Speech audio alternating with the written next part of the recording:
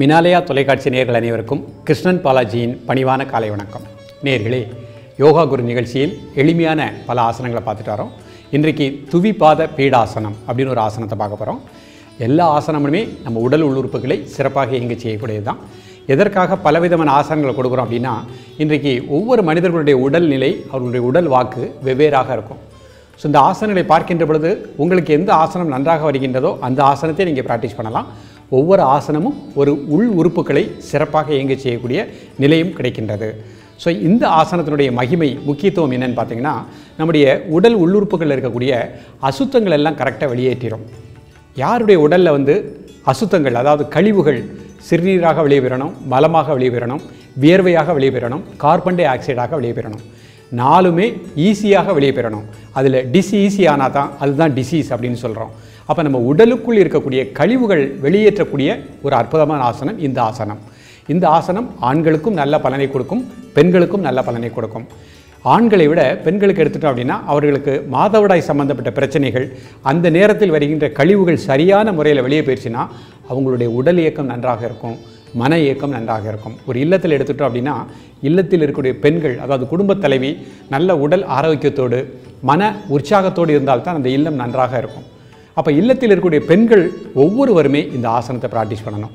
பெண்கள் மட்டுமல்ல, ஆண்களும் இந்த ஆசனத்தை ப்ராக்டிஸ் செய்கின்ற பொழுது அவர்களுக்கு மன அழுத்தத்தை நீக்கின்றது, புத்தி கூர்மையை கொடுக்கின்றது, ஒரு குடும்பத்தை எப்படி சிறப்பாக நம்ம செயல்படுத்துவது அப்படிங்கிற ஒரு வருங்கால திட்டத்தை அவர்கள் சரியான முறையில் சீரமைத்து வாழக்கூடிய நிலையும் இந்த ஆசனத்தில் கிடைக்கின்றது. இதைவிட இந்த ஆசனம் நமது உடம்புக்குள் இருக்கக்கூடிய நரம்பு மண்டலங்களையும் சிறப்பாக இயங்க செய்கின்றது. நமது உடலுக்கு உடல் வளையும் தன்மையையும் இந்த ஆசனம் கொடுக்கின்றது. அது மட்டுமல்ல, நமது நுரையீரல், இதயம் அவை மிக அற்புதமாக இயங்கக்கூடிய நிலை இந்த ஆசனத்தில் கிடைக்கின்றது. இவ்வளவு பலன்கள் இருக்கக்கூடிய இந்த ஆசனத்தை தினமுமே காலை மாலை 2 வேளை பயிற்சி செய்யுங்கள். 2 வேளை பயிற்சி செய்ய முடியாதவர்கள் முடிந்த அளவு காலை மட்டுமாவது பயிற்சி செய்யுங்கள். அதிகாலையில் யோகாசனங்களை பயிற்சி செய்கின்ற பொழுது அந்த நாள் முழுக்க நமக்கு சுறுசுறுப்பாகவும் உற்சாகமாகவும் இருக்கும். இது எல்லாமே நீங்கள் அனுபவித்து பார்க்கணும். ஒரு 15 நாட்கள் அல்லது 20 நாட்கள் இந்த ஆசனத்தை நீங்கள் பயின்றுட்டீங்கன்னா உங்களுக்கே தெரியும், இந்த ஆசனம் செய்தவுடன் நமது உடல் எப்படி இருக்குது, நமது மனம் எப்படி இருக்குது. அந்த உற்சாகத்தை ஒரு முறை உணர்ந்து விட்டீர்கள் என்றால் நிச்சயமாக தொடர்ந்து நீங்கள் பயிற்சி பண்ணுவீங்க. இப்போ நம்ம பல ஊர்களுக்கு செல்கிறோம். ஒவ்வொரு ஊர்களுக்கு செல்கின்ற பொழுதும் இந்த ஊரில் இந்த ஹோட்டலில் இந்த சாப்பாடு நல்லாயிருக்கும், நம்மளை அறியாமலே இந்த ஹோட்டலுக்குள்ளே போயிடுவோம். என்ன காரணம்னா அனுபவம். அதே போல் தான் இந்த யோகாசனங்களை தினமுமே பயிற்சி பண்ணுங்கள். 21 நாட்கள் மட்டும் பலனை எதிர்பார்க்காதாங்க.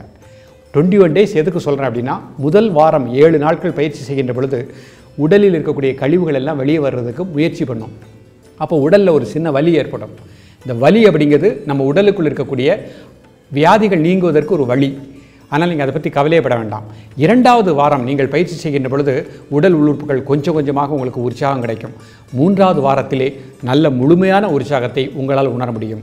உடல் வளையும் தன்மையும் கிடைக்கும். இவ்வளவு அற்புத பலன்கள் இருக்கக்கூடிய இந்த ஆசனத்தினுடைய செயல்முறை விளக்கத்தை இப்போ நம்ம தெளிவாக காண்போம். சௌந்தர்யா அவர்கள் உங்களுக்கு செய்து காண்பிக்க உள்ளார்கள். நேயர்களே, அமர்ந்திருக்கக்கூடிய நிலை சுகாசன நிலை. இப்போ இந்த ஆசனத்தினுடைய ஒவ்வொரு நிலையாக எப்படி ப்ராக்டிஸ் பண்ணுறாங்க அப்படிங்கிறத பார்ப்போம். திரும்பி உட்காந்துக்கோங்க, பொறுமையாக படுத்துக்கோங்க. கால்களை மடித்துக் கொள்ளுங்கள். கை பின்னாடி வச்சுக்கோங்க. மூச்சு உள்ளெடுத்துட்டு மெதுவாக ரைஸ் பண்ணுங்கள். 1 2 3 4 5 6 7 8 9 10. மெதுவாக ப்ரீத் அவுட் பண்ணிட்டு ரிலாக்ஸ் பண்ணிக்கோங்க. 2 கால்களையும் மெதுவாக நீட்டிக்கோங்க. கை முன்னாடி மெதுவாக சேர்த்து வைத்துக் கொள்ளுங்கள். ஒரு 10 வினாடிகள் மூச்சோட்டத்தை கூர்ந்து தியானிக்கவும். மீண்டும் ஒரு முறை செய்து காண்பிக்கிறாங்க. 2 காலையும் பொறுமையாக மடிச்சுக்கொள்ளுங்க. கை 2ஐயும் நன்றாக தலைக்கு பின்னாக ஸ்ட்ரைட்டாக வச்சுக்கோங்க. இப்போ மூச்சு உள்ளெடுத்துட்டு ஹிப்பை நல்லா ரைஸ் பண்ணுங்கள். 1 2 3 4 5 6 7 8 9 10. மூச்சு வெளியே விட்டு மெதுவாக ரிலாக்ஸ் பண்ணிக்கோங்க. கால்களை நீட்டிக்கொள்ளுங்கள். மெதுவாக எழுந்து சுகாசனத்தில் அமர்ந்து கொள்ளுங்கள். கை 2ம் சின்முத்திரை வச்சுக்கோங்க. கண்களை மூடிக்கொள்ளுங்கள். நேயர்களே, இந்த ஆசனம் பார்த்தீங்க. இந்த ஆசனம் செய்வதற்கு எடுத்துக்கொண்ட நேரம் 20 வினாடிகளோடு கிடையாது. நிறைய பெண்களுக்கு இடுப்பு வலி ஏற்படும். நம்முடைய கிட்னியை ஸ்ட்ரென்தன் பண்ணக்கூடிய அற்புதமான ஆசனம். ஸோ இந்த ஆசனங்களை ஆண்களும் ப்ராக்டிஸ் பண்ணுங்கள், பெண்களும் ப்ராக்டிஸ் பண்ணுங்கள். யாருக்கெல்லாம் இடுப்பு வலி உள்ளதோ அவர்கள் மட்டும் உணவில் கீரை வகைகளை அதிகமாக எடுத்துக்கொள்ள வேண்டும். முடிந்தால் தினமுமே ஏதாவது ஒரு கீரை, குறிப்பாக கரிசலாங்கண்ணி கீரை கிடைத்ததென்றால் அதை வாரத்தில் 2 முறை எடுத்துக்கொள்ளுங்கள்.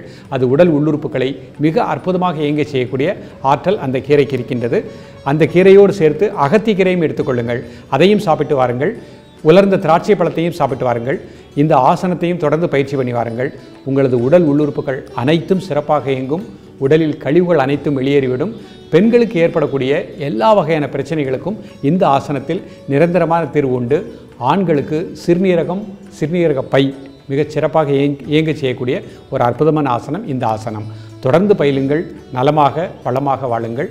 நாளை இதைவிட ஒரு நல்ல ஆசனம், அருமையான உணவு கட்டுப்பாட்டோடு உங்களை சந்திக்கின்றேன். நன்றி, வணக்கம்.